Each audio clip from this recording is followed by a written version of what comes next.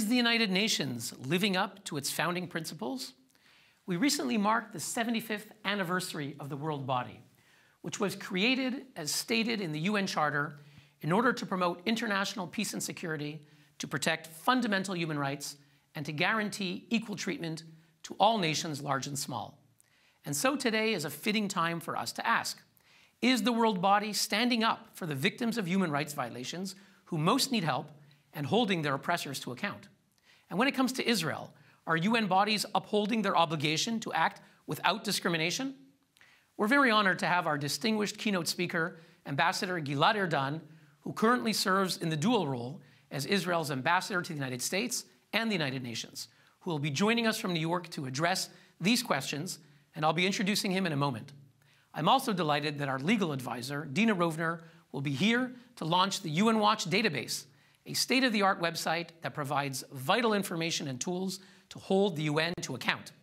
Finally, we'll have a Q&A with journalists, academics, fellow activists, and other prominent guests. Ladies and gentlemen, we meet now on another anniversary. 15 years ago this week, in a historic vote, the United Nations adopted Resolution 60/251, which abolished the Commission on Human Rights, a body that had named Colonel Gaddafi's Libya as its chair and which had become so discredited that even UN Secretary General Kofi Annan said it was, and I quote, casting a shadow on the reputation of the UN as a whole.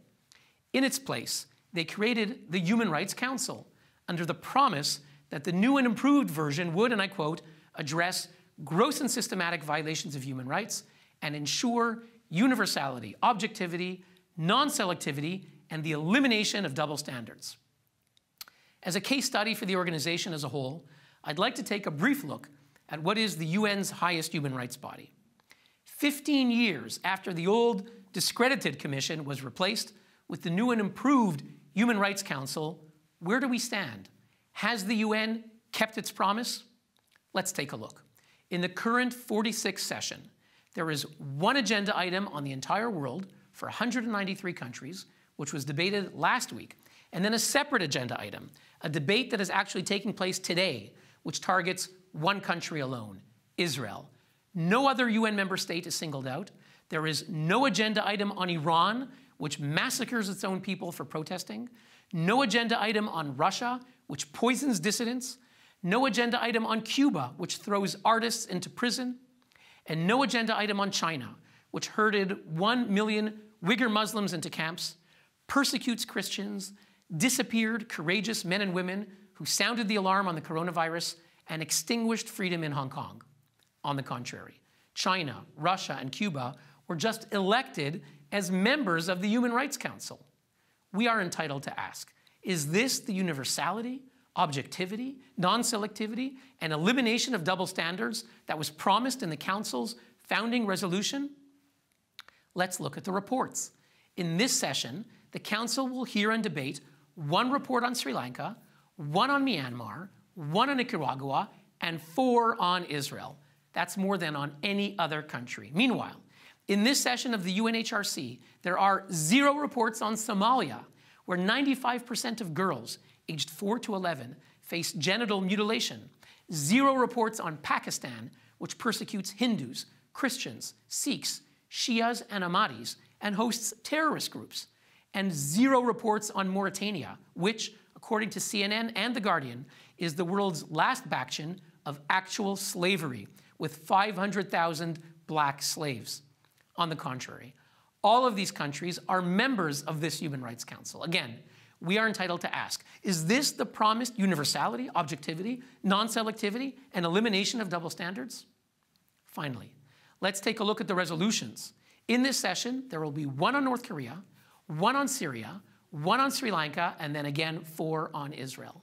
Now, what's wrong here is not just the numbers, but the content of the resolutions. The texts condemn Israel for defending its citizens from terrorist rockets, stabbings, and car ramming attacks. These resolutions, which are designed to fuel the prosecution of Israelis in the International Criminal Court, incentivize the terrorists, Hamas and Islamic Jihad, to continue targeting civilians. Meanwhile, in this session, there will be 0 resolutions on Saudi Arabia, which subjugates women and imprisons pro-democracy activists like Raif Badawi, 0 resolutions on Turkey, which purged thousands of academics, journalists, and judges, and tramples its Kurdish population, and 0 on Venezuela, where brutal oppression and state collapse have caused 5 million people to flee. Ladies and gentlemen, on the 15th anniversary of the reformed Human Rights Council, and 75 years after the founding of the United Nations, we are entitled to ask, where is the promised universality, objectivity, and elimination of double standards? Where is the UN Charter's guarantee of equal treatment for all nations, large and small? It's time to say enough is enough. It's time to fight back for the UN's founding principles, which are noble. That is what we're doing at UN Watch today with the launch of our new database, which will empower all of you to get the information you need to advocate for change in your own country, to make sure your government is voting the right way. And that is what our distinguished keynote speaker is doing every day in his role as ambassador to the United Nations. Before being posted to New York and Washington, Ambassador Erdan was a member of Knesset from 2003 to 2020 and held key positions in the government. As Minister of Environmental Protection between 2009 and 2013, he led a precedent-setting government decision on Israel's commitment to reducing greenhouse gas emissions and prepared a strategy for green growth in Israel. From 2013 to 2014, he served as Minister of Communications, where he increased competition in all sectors of the industry and reformed Israel's National Broadcasting Authority. From 2015 to 2020, Ambassador Erdan was Minister of Public Security, where he ensured the security of Israeli citizens during a period of heightened terrorist attacks. His innovative approach included preempting attacks with advanced technologies used to identify terrorists ahead of time. From 2015 to 2020, Ambassador Erdan also served as Minister of Strategic Affairs, where he coordinated the government's strategy against the Palestinian-led efforts to delegitimize and boycott the State of Israel. Ambassador, that position, I am sure, prepared you very well for what you face every day at the UN General Assembly and other UN bodies. Ladies and gentlemen, Ambassador Gilad Erdan.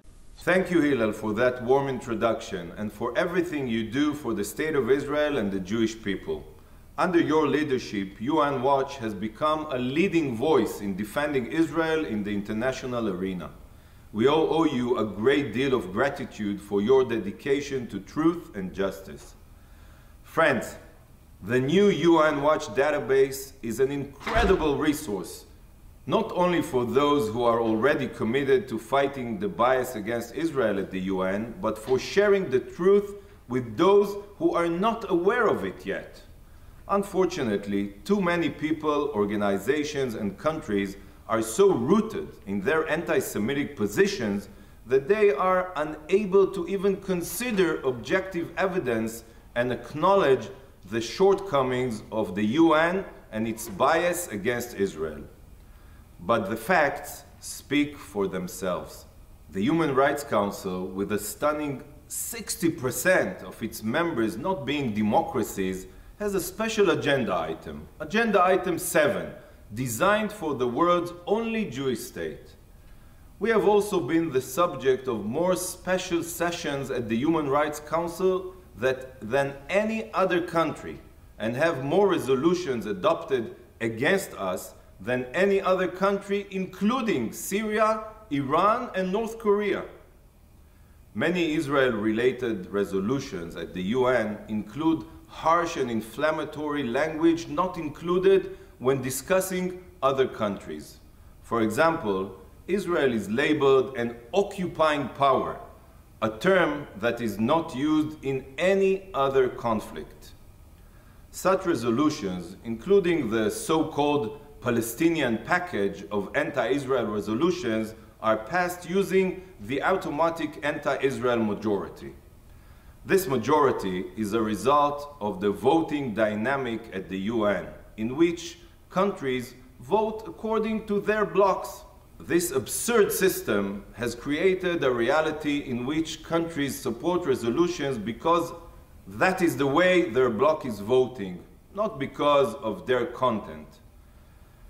Just to highlight the insanity, while the General Assembly and Security Council passed hundreds of resolutions condemning Israel, we are all still waiting to see even one resolution condemning Hamas or Hezbollah.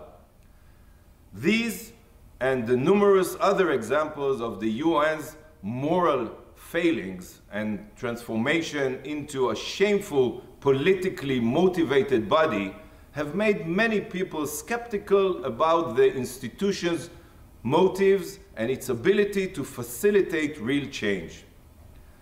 While the skepticism is warranted and even crucial, the cynicism is dangerous. Ben-Gurion famously dismissed the UN as shmum.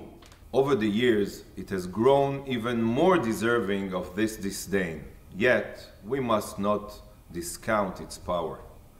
The fact that some countries still submit themselves to the UN's leadership means that the institution can have a real impact on Israel. Often, the anti-Israel sentiment of UN resolutions and statements is taken at face value. In some countries, they find their way into national discourses and even legislation, many times with the aid of those who attempt to boycott and delegitimize Israel.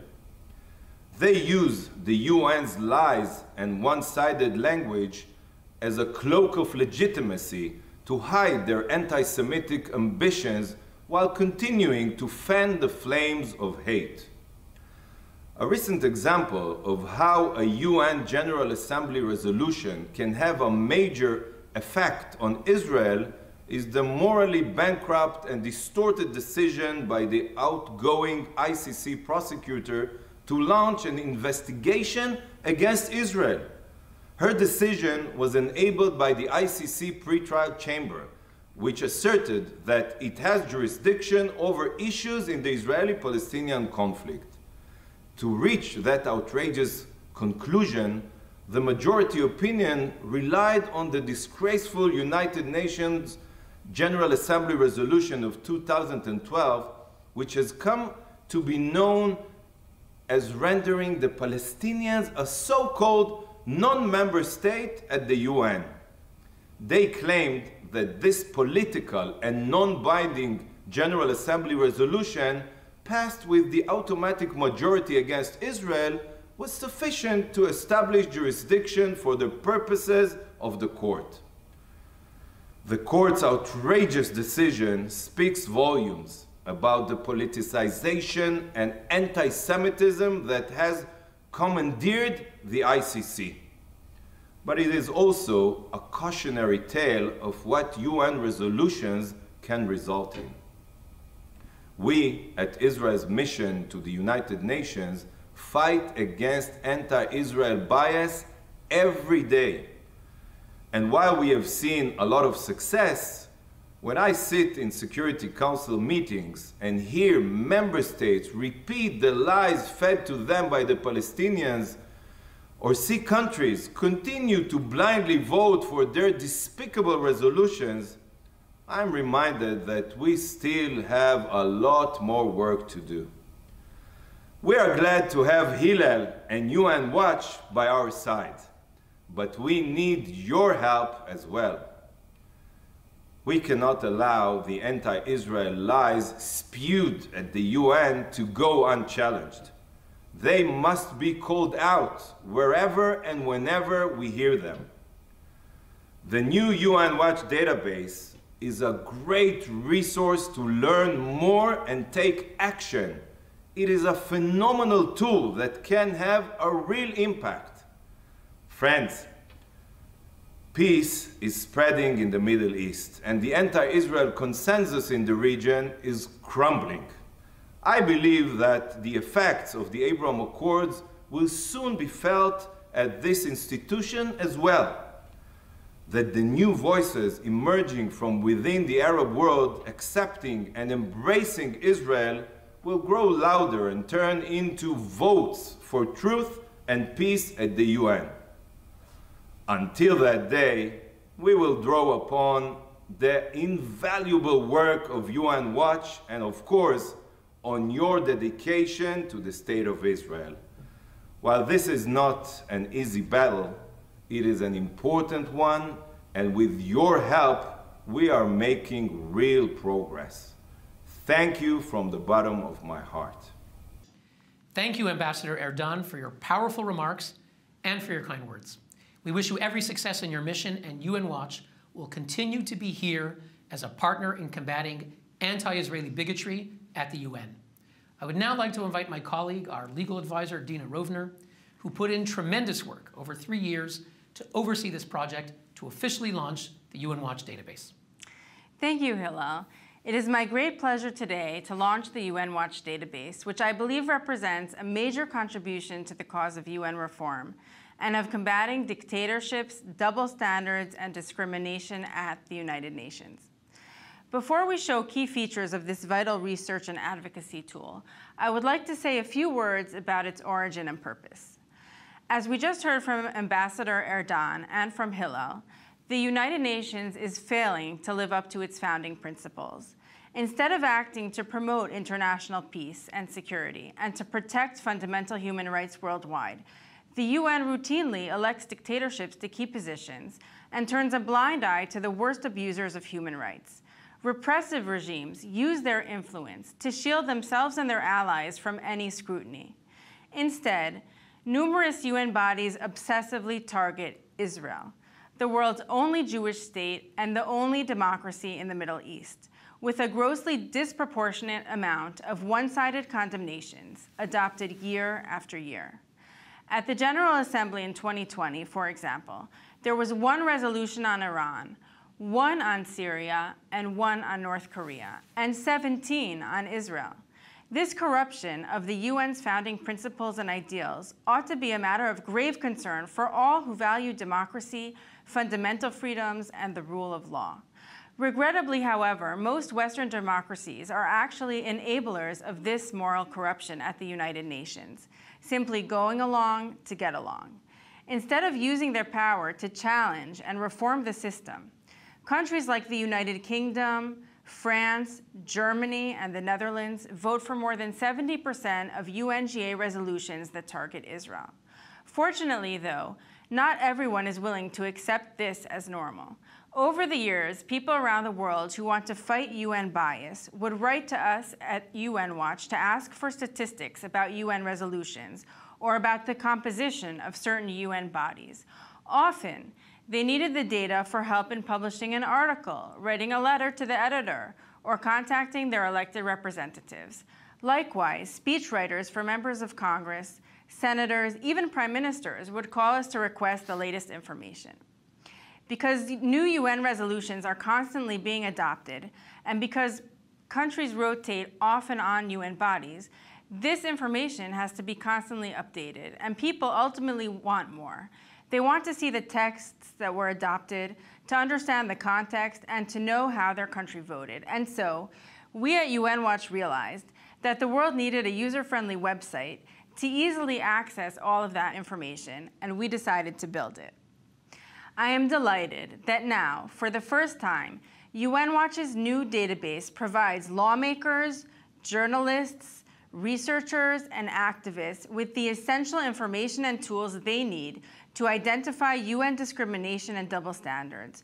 Moreover, the database empowers citizens worldwide to demand change with ready-made petitions for every country.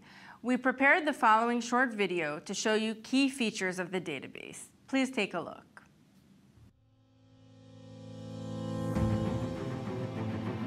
The United Nations is mandated by its founding principles to speak out for victims of human rights violations and to hold their oppressors to account. Sadly, however, millions of human rights victims around the world are routinely ignored by the UN. Instead of condemning the abusers, all too often, the UN awards brutal dictatorships with positions of honor. The UN Watch database provides essential and constantly updated data and analysis on how dictatorships dominate UN human rights bodies, how each country votes, and how UN resolutions single out Israel for discriminatory treatment. The website provides 3 main features. 1. Dictatorships on UN bodies. This section lists all members of UN bodies that deal with human rights, highlighting the dictatorships. 2. Key data on countries. This provides a page with information on each UN member state, including the country's human rights rating, its membership on UN bodies, and a list of any UN actions taken against that country. The page highlights each country's voting record on Israel and allows you to take action by petitioning your government to stop supporting biased resolutions. You can also compare how 2 different countries voted on Israel at the UN General Assembly. 3. Database of UN country resolutions. This features resolutions on countries adopted by the General Assembly, the Human Rights Council, and other UN bodies. Resolutions can be sorted by various filters, such as country concerned. That's the country spotlighted in the resolution. Main sponsor, the country or group of countries which submitted the text. And you can distinguish between resolutions that actually condemn countries and those that don't. Whether you're a diplomat, journalist, researcher, activist, or just an ordinary citizen, the UN Watch database is the most informative and effective tool for monitoring the United Nations and holding it accountable to its charter. It's time to demand an end to the hijacking of UN bodies by the world's worst dictatorships. Find out how your country votes and take a stand for the UN's founding principles of universality, equality, and human rights.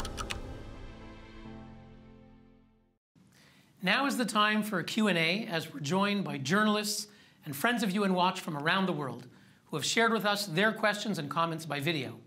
Let's start by giving the floor to the co-author of the excellent book, The War of Return, which makes the powerful case of how UNRWA, the UN agency that is supposed to help Palestinians, actually perpetuates the conflict. Dr. Einat Wilf. Congratulations, UN Watch, on your amazing database. I noticed in going through your database that you addressed the question of tone.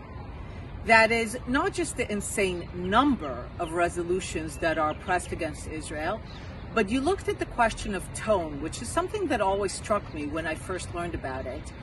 That not only is there an insane amount of resolutions against Israel in UN bodies, but that the tone of these resolutions, unlike resolutions against other countries, is always dark and bleak and with nothing redeeming to say about Israeli efforts. So I wanted to know how you, in your methodology, address the question of tone. How are you able to discern the tone of the anti-Israel resolutions compared with other resolutions? What are the elements that made you track certain resolutions as having a darker tone, a bleaker tone than others? I'd be very interested in that. Thank you. Those are very important points. Let me say a word about the tone of resolutions and more generally about the importance of our methodology in terms of which resolutions really matter. Indeed, UN resolutions on Israel stand out, not only in terms of the extreme numbers, but also in the particular language used. On our database homepage, towards the bottom, you can see a section comparing the tone of resolutions. When it comes to resolutions on other countries, even on dictatorships like North Korea, Belarus, or Eritrea, often the UN will include diplomatic language of praise, encouragement, or acknowledgement of positive steps. By contrast, when it comes to Israel, the texts are typically full of strong condemnations with never a single word of praise or any recognition whatsoever of something positive. Our analysis looks at what kind of language is used, along with multiple other factors, to determine whether a resolution counts as the condemnation of a country or not.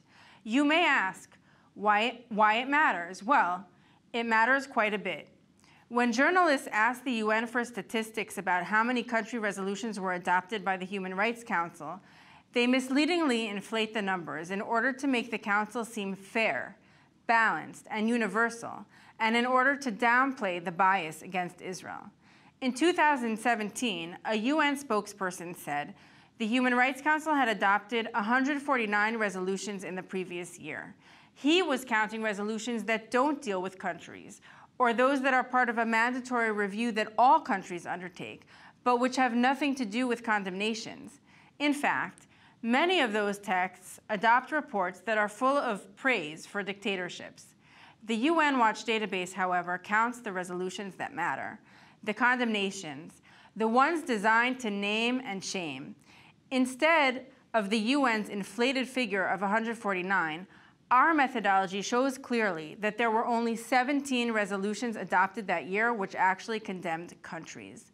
Our examination of each resolution looks at whether the text criticizes or praises the government, whether it creates a mechanism to investigate the country concerned, and whether it was adopted under an agenda item dealing with violations, or rather with mere technical assistance. The UN statistics do none of these things. Their inflated count includes a 2009 resolution that praised Sri Lanka for, quote, promotion and protection of all human rights, right after they had slaughtered 40,000 Tamils.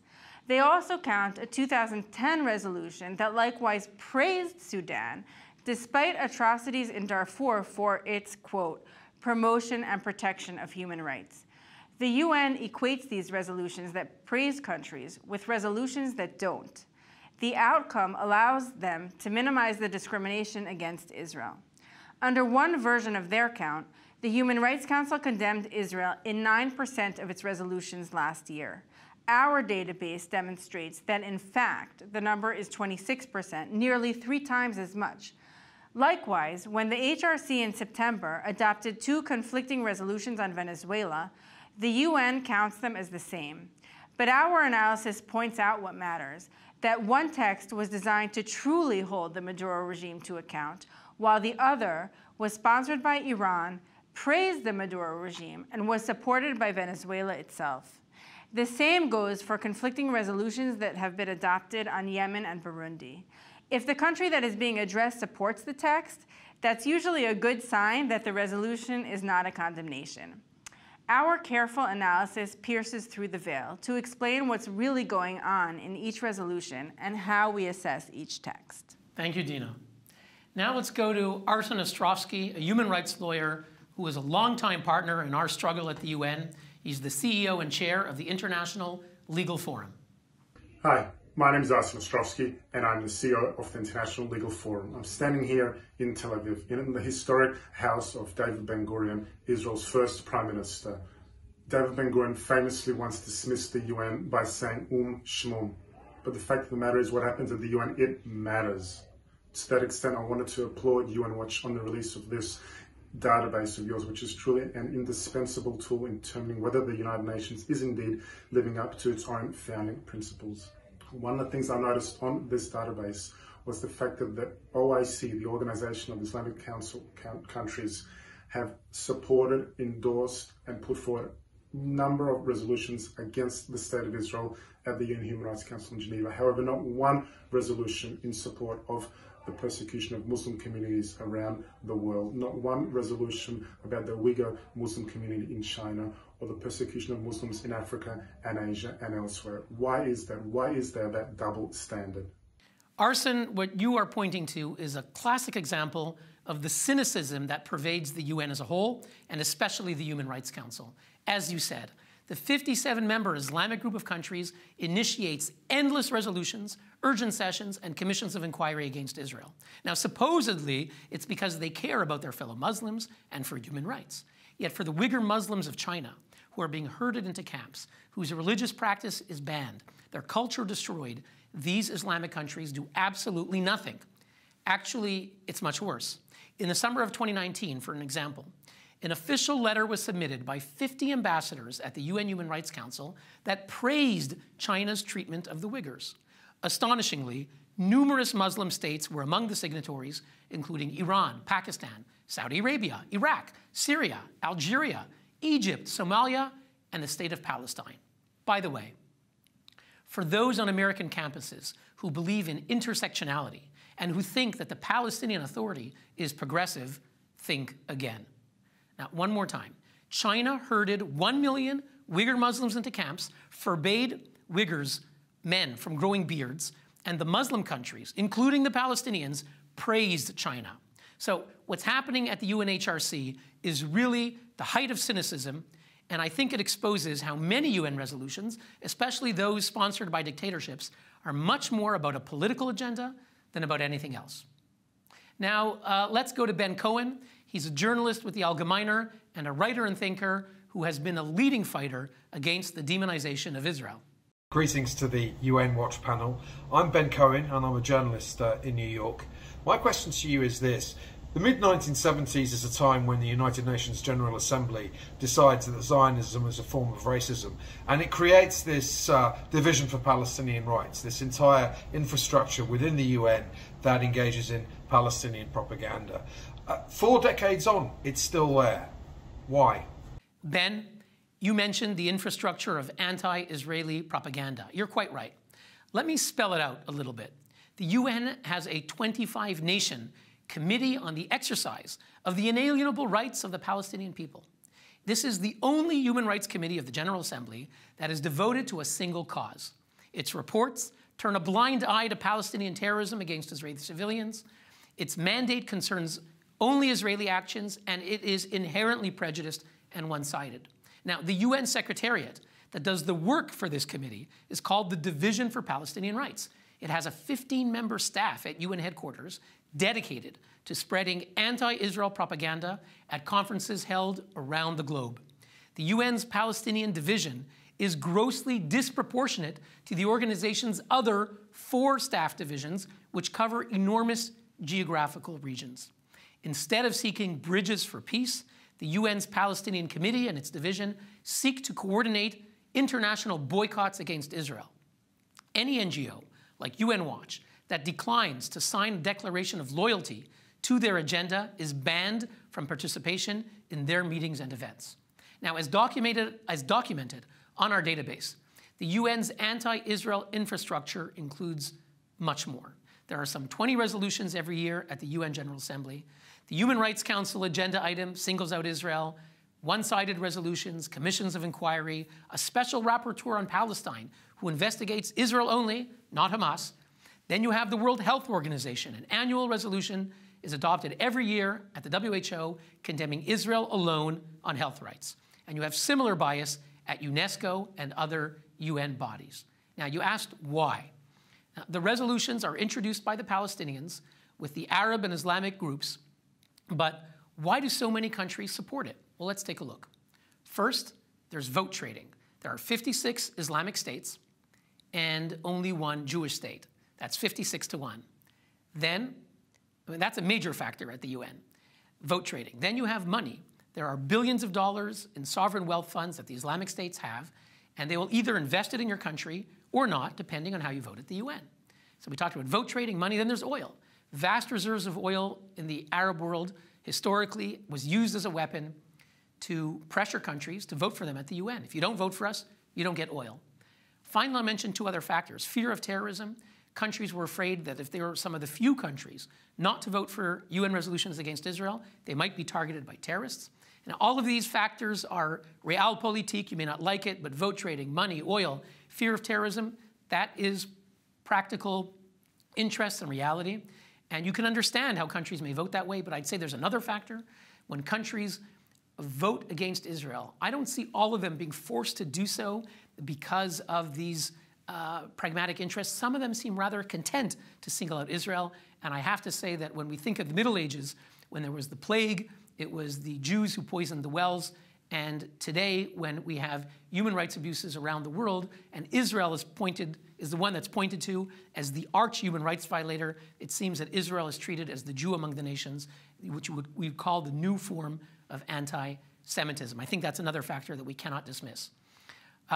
Let's take our next question, which is from a friend of UN Watch who was with us in Geneva back at the Durban II World Racism Conference in 2009. He was there to fight Ahmadinejad and the other racists. Let's give the floor to Professor Gil Troy. This is Professor Gil Troy. What's so depressing about this extraordinary new database by UN Watch is that it proves what Daniel Patrick Moynihan, the U.S. ambassador to the UN 45 years ago, said was true. He warned that this obsession with Israel would derail the cause of human rights and would undermine the credibility of the United Nations and the international community.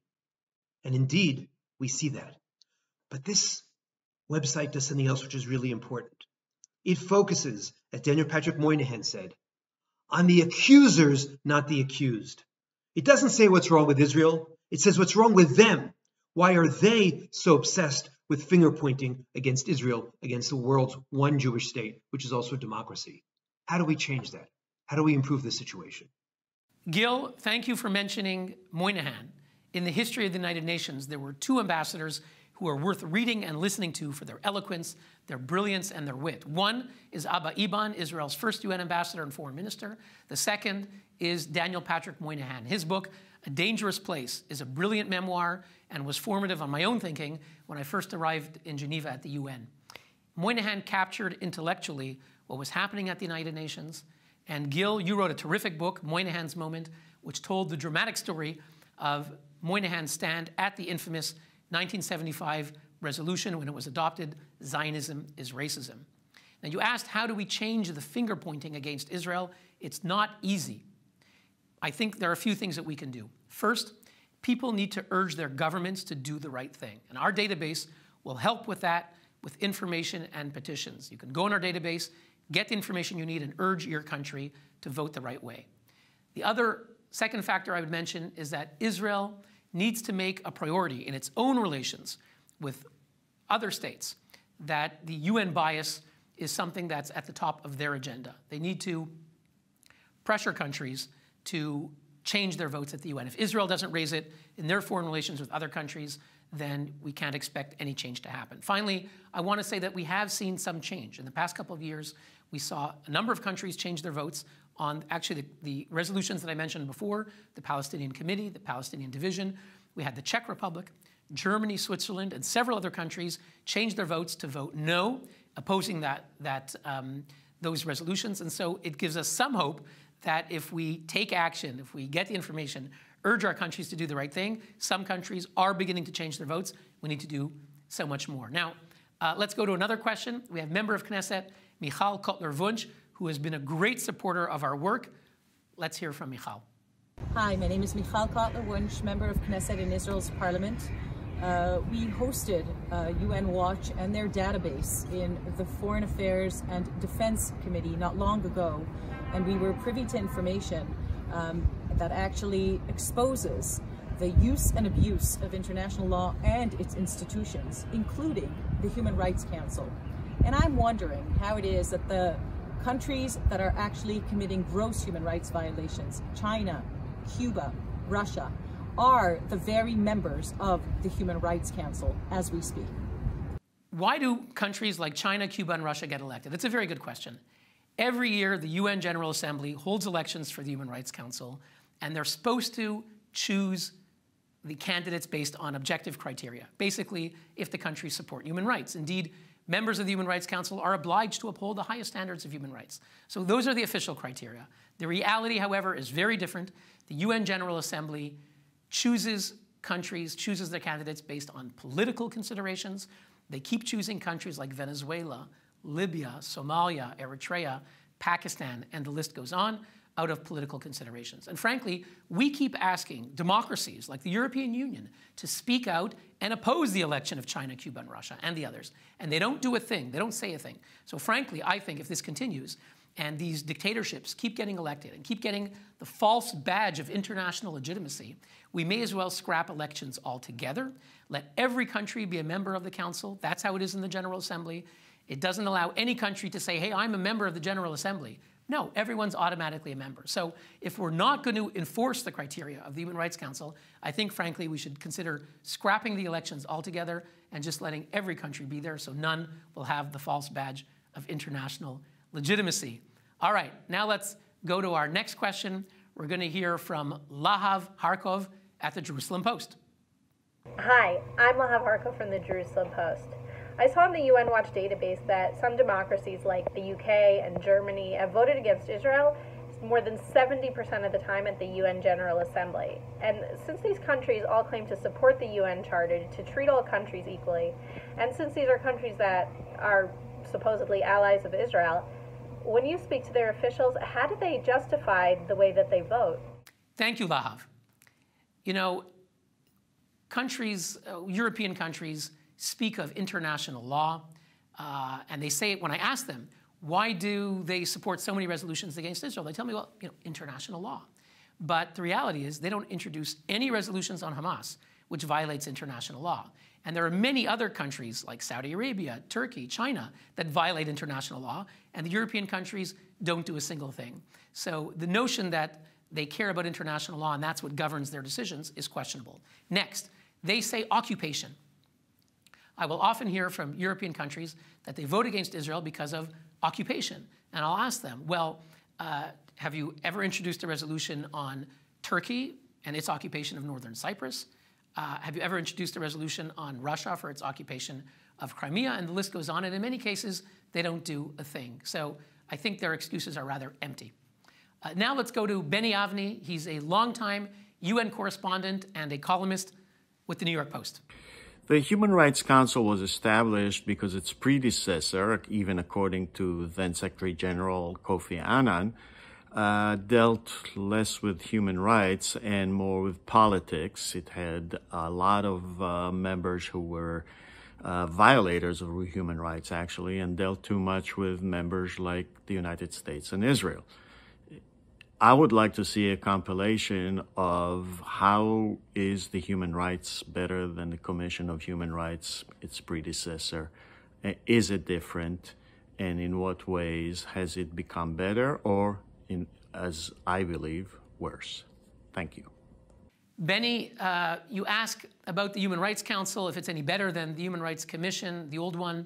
I would say that there was one innovation that the Human Rights Council has. It's called the Universal Periodic Review, which in theory is a good idea. In theory, every country gets reviewed one day every 5 years. Didn't happen in the old Human Rights Commission. So in theory, that's a good thing. In practice, it's only once every 5 years, and the reviews are mostly mutual praise. So when China gets reviewed, Saudi Arabia is praising China. When Saudi Arabia gets reviewed, it's China praising Saudi Arabia. So yes, there is this UPR, but the reality is that it's largely a mutual praise society. If you go beyond that, the Human Rights Council, the membership continues to be awful, continue to have China, Cuba, Russia, Pakistan, the others that I mentioned, hasn't changed at all. And if we look at the worst abusers of human rights, there are a few resolutions on the worst abusers. There's a resolution on Syria, North Korea, but the vast majority of the world's worst abusers, whether it's China, Russia, Cuba, Turkey, Saudi Arabia, continue to get a free pass. I don't think the Human Rights Council is better than the Human Rights Commission.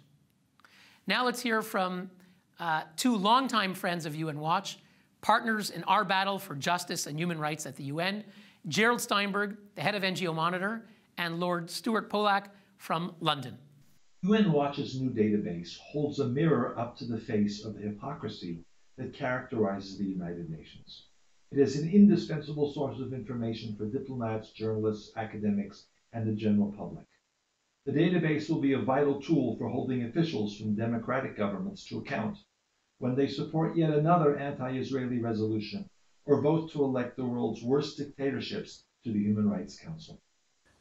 I welcome the creation of the UN Watch database, just as I welcome and appreciate the outstanding work carried out by Hillel Neuer. When UN agencies single out Israel for condemnation, it is Hillel who stands up for the truth and reminds us all of why the UN was formed in the first place. The database will be a brilliant tool and resource to enable those who, like Hillel, want the truth to be told, to have the facts at their fingertips. Thank you, Hillel. We hope you will join us in fighting dictatorships, double standards, and discrimination at the UN. Our new database gives you the information and the tools. Please go online to unwatch.org/database and sign the petition to urge your country to do the right thing. Before we conclude, I want to give a special thanks to UN Watch Chief of Staff Eileen Ergil Amsalem for producing today's program. I want to thank you all for joining us today and to thank you all for your support.